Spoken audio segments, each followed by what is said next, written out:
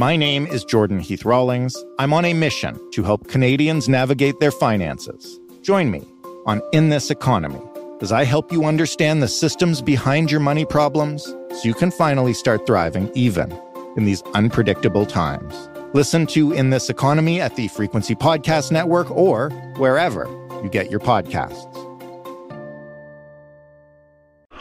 Find your frequency.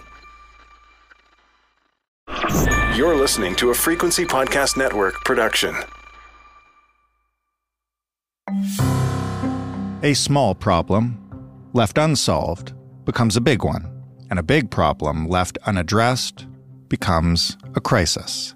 And that, over years, is how Canada's prairies went from seeing a soft market for wild boar meat to a few escaped animals, then unwanted animals simply set free, and eventually arrived at this. An invasive pest is making its way through Alberta, and if it isn't brought under control, it could soon be laying waste in parts of Edmonton. Wild pigs are spreading across Canada at a rapid pace, destroying crops and costing the agricultural industry an estimated $1 billion. They are the worst invasive large mammal on the planet. So you say, what could be worse?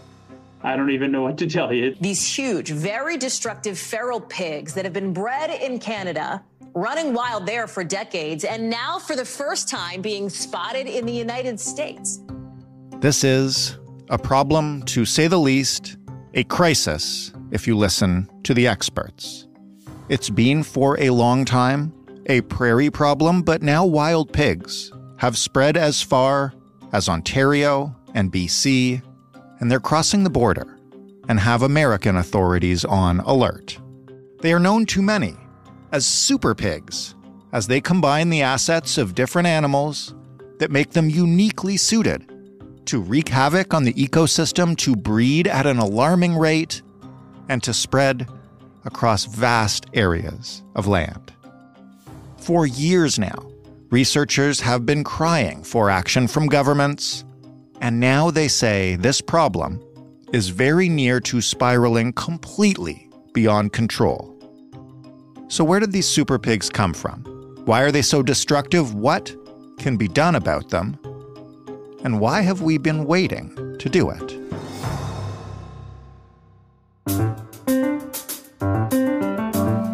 I'm Jordan Heath Rawlings. This is The Big Story. Dr. Ryan Brook is a professor in the Department of Animal and Poultry Science at the University of Saskatchewan. He is one of the researchers who has been sounding these warnings. Hey, Ryan. Good morning, Jordan. I realize I'm beginning with what kind of sounds like an origin story from the comic books, but what exactly is a super pig and how did they come to be? Well, in Canada, we don't have any native pigs at all. So anything that looks like a pig and oinks like a pig and lives outside a fence or out in the wild is a wild pig. And we've called them super pigs because what happened was they were introduced from the UK to be raised on farms, these wild boar. But the experts said, well, if you want a really good production, you want a bigger animal with a turbocharged reproductive rate, crossbreed those wild boar with domestic pigs. And so these hybrids ended up, what was good for production was having a wild boar that was, furry, long legs, long drawn out nose, and a big thick coat of fur in the wild boar. But we added all of the benefits that come from a domestic pig. Domestic pigs actually have an extra set of ribs, and so they're longer. And they can be much larger. On our farm, when I grew up, we had sows that weighed about 800 pounds. Wow. And I remember giving birth to one group that was 23 babies at once. And so this huge reproductive rate. So it really supercharged these pigs and took the benefits of both of those two different kinds and made what was good for production, but unfortunately made them exceptionally good at being an invasive species and living in the wild. And so they were sort of pre-packaged, ready to go to do well in the cold Canadian winters, which a lot of people said, well, they'll never survive a Canadian winter. I mean, we get a week of 40 below up here and lots of snow, and it can be very hard to survive. So you're saying is in our arrogance, we did this to ourselves? Well, it is a self-inflicted wound for sure, unfortunately. And, really, these animals were not contained well, and so we had lots of escapes. And the market in Canada peaked in 2001 for these wild boar cross hybrid animals and collapsed. And so you could barely give them away through the early 2000s. And so people cut the fence and let them go. So, Oops. Yeah, major oops, billion-dollar oops. So once they were let out, where did we first start noticing them in the wild, I guess, and where have they spread since? They started small. There were a few escapes to the 80s and 90s, and we didn't see a whole lot even as early as 2000. But after that market collapse, then we started to see animals on the landscape. And then what we see now is a classic exponential curve. So through the 80s and 90s and into 2000, the line looks almost flat. But then very quickly into the 2010s and 2015s, it starts to curve and point towards the sky and take off. So we've seen massive exponential increase in the last 5 years, and 2023 is a huge record year. We're blowing up all of our current counts out of the water, huge numbers showing up, and they've spread mostly through the Canadian prairie provinces of Alberta, Saskatchewan, and Manitoba, but we're seeing them occurrences all the way up in the Northwest Territories in the Yukon, British Columbia, Ontario, Quebec, and a handful of them on the East Coast. So it is a Canada-wide concern, with the overwhelming majority on the Western Canadian prairies. You mentioned that they're one of the most invasive species on the planet. I've heard you call them the most invasive animal on the planet. What do you mean by that, and how does one arrive at that conclusion? What are their specific properties that give them that title? I have called them the worst invasive large mammal on the planet for a while now, and many agree with me in that they have one of the probably the largest range of any mammal on the planet, in that they have spread to all continents. The only place you won't find wild pigs is Antarctica. They have spread over huge areas of their natural range in Europe and Asia, but they've been introduced to Australia, and Australia has something north of 17 million. The United States has certainly close to 7 million. These things have taken off wherever they've been introduced, whether it's small islands across the Pacific or large entire continents. They've taken over and spread across their non-native range with tremendous success, and they have the worst possible impacts that one could imagine. It's not just one piece. It's this big, long shopping list of impacts that they have. We know for example, they destroy water quality because pigs don't have sweat glands like we do. And so when they need to cool off in the summer, they go into water and they wallow in the mud. And when they do that, they rip up vegetation, they churn up mud. And so marshes and streams get polluted with dirty water, and they defecate in them. And so you get fecal coliforms, salmonella, E. coli, these kinds of pathogens in the water. They will eat almost anything. So we've seen their stomachs full of salamanders, frogs, eggs from ground nesting birds, ducklings, goslings, small mammals, everything up to an adult white-tailed deer, they will kill and eat. Oh, wow. They eat huge amounts of biomass, but they also tear up the landscape. Unlike most of our native species, these things are rooters. They get their nose in the ground and they root. They push their nose along and tear the ground up to get at roots and insect larvae. And when they leave, it looks like a bomb went off. The ground is completely torn apart. And so that takes years to recover. In many areas, you'll see some deer move into an area, graze on some grass, and leave, and you have no evidence that they were even there. With pigs, you know when the pigs are there because the sign is the first thing. You see these areas of ground that looks like a mortar went off and just tore that ground apart. What about humans? Are they dangerous? Will they attack? What are we seeing?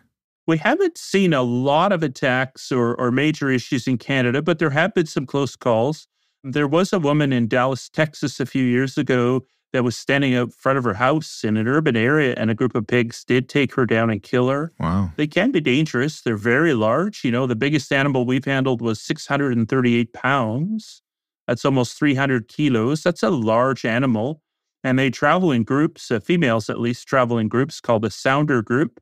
And, I've seen a sounder that weighed a little bit more than an F-150 pickup truck. And so these things are big. They travel in big groups. They can be aggressive, and they have very large razor-sharp tusks that are, when you capture these things and you're holding them, you see the two teeth back and forth against each other.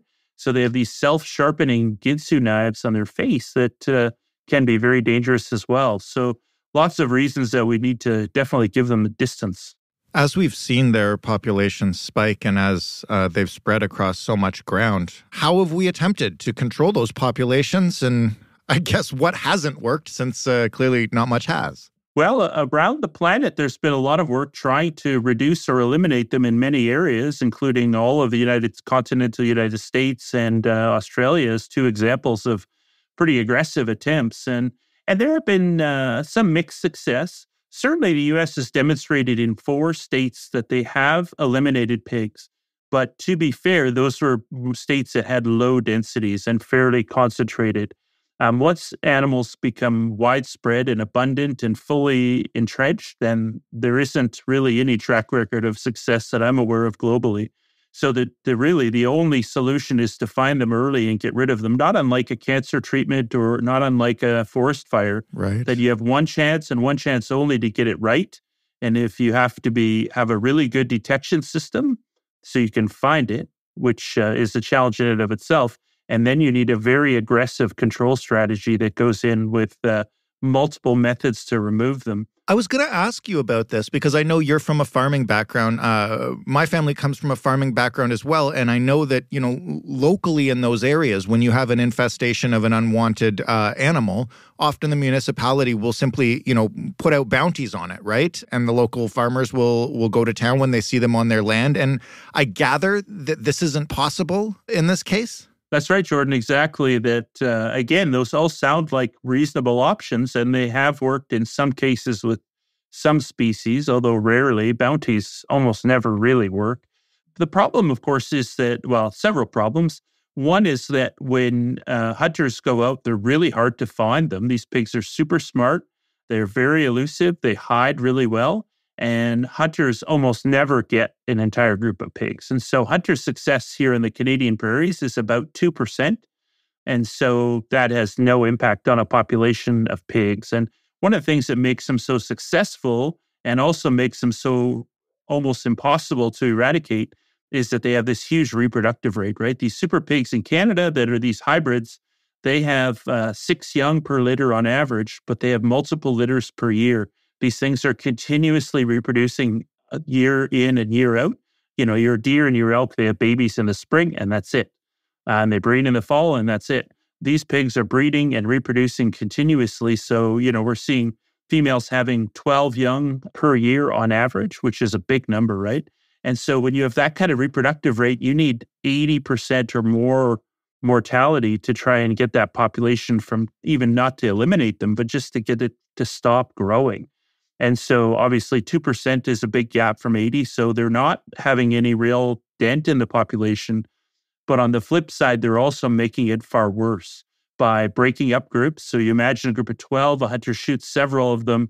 They panic and run in different directions, and they perfectly do a great job of spreading them across the landscape into new areas. And those pigs very quickly become purely nocturnal. So they're only active in darkness. And so you can't hunt here in Canada at night.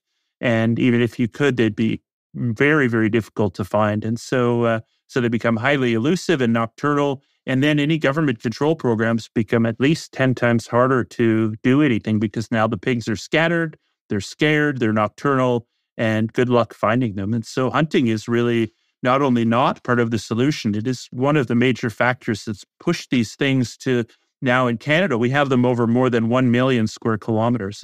That's bigger than most countries. Do we have any idea of the raw numbers? I know you mentioned that they've been spiking and we've talked about how far they've spread. Do we know at all how many pigs we're talking about here?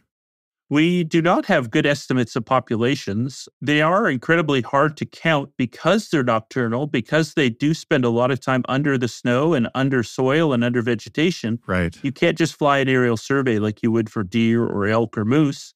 And so they're very hard to pinpoint. The other problem, of course, is we just really haven't had any interest in Canada in getting that count. So we just haven't been able to get any funding. It's doable. We could do it using trail cameras. There just hasn't been any interest really in Canada in supporting research. So we're in the dark there in terms of numbers. We're obviously well into the thousands of animals. That's a given. We do have excellent data on their distribution and spread. So we've done I think, a really good job of tracking where they were and where they started from with the original farms where they escaped from, and now their current distribution. So we have excellent data on that, tracking them all the way from the first few occurrences in the 80s up until I got 2 new ones last night. So we have 62,000 occurrences across that time frame. So lots and lots of pigs spread very widely. Given what you say about, their dangers to the ecosystem, why haven't you guys been able to get that funding? What have you been told? Who's holding the purse strings? We're here in Toronto and we keep hearing about this from out on the prairies as like a pretty urgent matter. Yeah, I've been 14 years of my life I've dedicated to this issue, to studying them and asking, then pleading, then begging for action to do something about it. You're the guy at the beginning of the horror movie that's trying to tell people what's going on. Well, that's exactly right. So many sci-fi movies start with the scientists warning everybody about the risks and everybody laughing and dismissing. And that's exactly what happened. I got laughed out of the room a lot, and people said, what are you talking about? They'll never survive a Canadian winter. And here we are. There has been certainly a change in the last 2 years of there being a bit more interest. But one of the things that I need to make T-shirts that say meetings do not eradicate wild pigs, because unfortunately, the big outcome largely from government is have lots and lots of meetings and talk about it. And I've sort of said, you know what, I'm not coming to a meeting anymore unless everybody shows up with at least 4 dead pigs in the back of their truck, because we can talk about this till the end of time, but we have to actually get serious and do something. And that urgency has just never really been there. And still, even in 2023, we're nudging dangerously close to 2024 already, and just not seeing that urgency. And also, there has been a push to start ground trapping to find and remove them. And that's great. And so at least 4 provinces are doing that. But if that's all you do is one technique with wild pigs, then there's not much you can do. And frankly, here on the prairies, we missed an opportunity to eradicate them a long time ago. Right. They are here for the next 100 years. That's certainly clear. We are still very much in a stage of denial. If you look at the different stages of grief, often the first one is denial, and we've been kind of stuck in that for a while. And there's still a lot of people out there saying we're going to eradicate these from Canada. And that's, at this point today, that's simply nonsense to even pretend that that's a reality. What could make this more urgent, especially with regards to government funding? And I ask this because one of the reasons we reached out to you is because the Associated Press in the United States is now covering the idea of Canadian super pigs invading the upper U.S., and there have possibly been some sightings of them. Would that be one of the things that would maybe make us take this seriously? And I'm not joking here when I say, if the super pigs become, an international incident. Well, that's certainly a concern that I've talked about for a while, and it is very real. I mean, we have pig occurrences within, less than a mile of the Canada-U.S. border, and some occurrences where we're quite confident where they've crossed that border. And so it isn't a hypothetical future scenario. This is a real today problem. So I think it is a very big concern for the U.S., especially in the context of this African swine fever disease crisis that's going on globally. And so I think that could potentially have some impact. But to be fair, we've had these discussions around this cross-boundary for a number of years now. And this is another major push, I think, by the U.S. to really emphasize that and to some point embarrass Canada into getting their act together. So I would like to see that. I think that not a lot is going to happen in any real major way until we have a major crisis. What would that look like? Well, I hate to think of what the worst case scenarios could be, but it would be possibly disease related. Pigs can spread diseases to humans, to pets, wildlife, and livestock. And certainly, as I said, this African swine fever disease is a major crisis in Asia and Europe. I mean, there's literally, Germany has literally fenced its entire boundary with certain countries trying to keep their wild boar out to avoid African swine fever. Do we know if it's in Canada yet? It has not been found in Canada or the U.S., and there's been a lot of really good work by really good people to try and keep that out.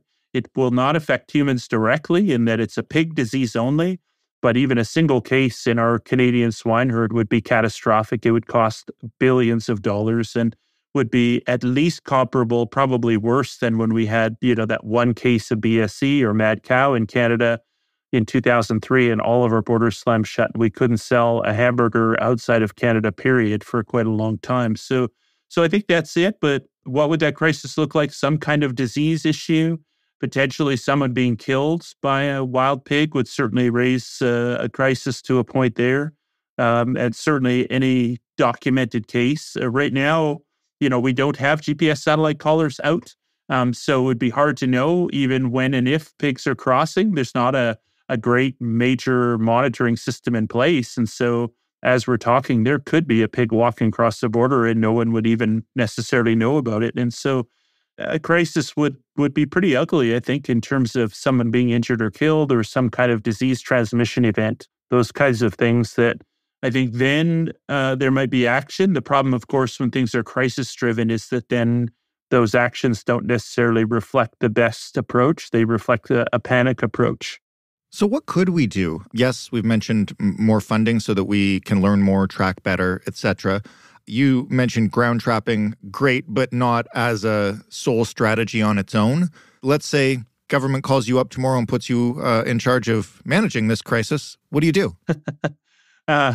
Sorry, I laughed that A, that they would even call me, or B, that they would give me any control. But yeah, I mean, we definitely have good notions. I mean, I've been expecting a crisis for a while, or at least preparing for one, and so we have plans for that, and we have a lot of thought about what could and should be done. Certainly, one thing we've already demonstrated through our research is the value of helicopter capture using aircraft. We'll often put up 1, 2, 3, 4 airplanes to spot pigs, and then have a helicopter with an infrared camera go out, and we can capture those pigs firing a net from a helicopter. And that, one, it's very, very effective. It is not cheap, but you can get a lot done in a single day. You can cover several hundred square miles in a day quite easily, and you can find and remove a lot of pigs. Ground trapping is very good in some ways, but it takes days, weeks, or even months to capture a single group with a trap. It takes a long time. You bait them in, you slowly set up the trap, you eventually get them all in and pull the trigger and capture them. Whereas that net gunning, I go out after lunch and capture 5 or 6 groups of pigs. We've also demonstrated our research using what's called a Judas pig. So you capture a pig, put a GPS satellite collar on it, and let it go. And that pig will lead you to other pigs better than any other technique out there. And so we've shown that the first time you put out a GPS collar and find that group, on average, you can remove 9 animals. And you could conceivably, we didn't have the support for it, but conceivably leave those collared animals out. So you could find a group, remove them all, leave the collared pig to keep going, and it would just keep going and finding more and more groups. And so those approaches can be very effective. And those 3 together are very complementary of each other, I think. Whereas, ground traps can be effective and can capture full groups, and lots of good reasons to do ground trapping. But again, if that's all you do, then you're really missing the boat, and you need to have complementary other techniques. And fencing is also, good fences make good neighbors. And so having fences, at least at small scales, to keep them out of gardens and prize rose bushes and even certain crops and fields, and keeping them away from livestock could be certainly a supporter of the idea of double fencing to keep pigs away from domestic pig farms. So no shortage of potential solutions, or at least things we could be doing. Oh, of course, if we were serious, there's 100 things that we could do very, very quickly, and some of them cheaper than others. And, some of them that don't even cost a nickel, like policy changes. For example, it's open season hunting on wild pigs on the Canadian prairie provinces right now, even though I've been advocating for well over a decade that is, the worst possible thing to do. And in fact, the governments in those provinces are also telling people that sport hunting is not part of the solution. So they're agreeing now with me, but yet it's still open season. And so, I think if you want to come up with a scorecard or a report card of, who's being serious, then certainly have you banned sport hunting would be one of them. And, Montana is a good example of a state that we talked to them a number of times, 5 years ago, and I really warned them about this, and they got real serious real fast, and they said, no hunting in the state. of wild pigs, no raising of wild boar on farms, period. And you can't even drive one in a truck through the state and you can't transport them. So, you can get real serious with policy. And also just if you do have the farms, which we do still have across Canada, getting those under control, mandatory fencing, inspection. There's some ways that we could seal that because we still have leakage today on these farms. And you can go online. We have in Canada, we have something called Kijiji, which is sort of like your Craigslist.